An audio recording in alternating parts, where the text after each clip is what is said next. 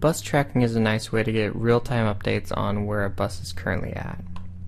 Now right now I'm looking at two different routes, so I'm looking at the 9 bus route and the 8 bus route, and as you can see these are actually both moving, so that's what I meant by real time. It'll actually show you where the bus is currently at and move it as long as you have this up in your browser.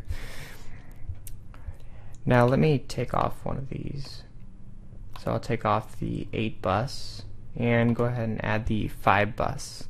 So I can actually dynamically update this page too in case I want to take a different bus.